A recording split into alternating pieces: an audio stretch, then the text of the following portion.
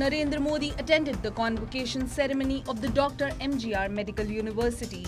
He addressed the graduating students via video conferencing. PM Modi said the National Medical Commission would bring great transparency and also rationalize norms to set up new medical colleges.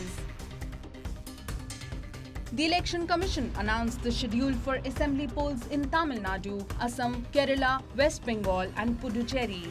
The counting of votes for all 5 assembly elections will take place on May 2nd, said the Election Commission.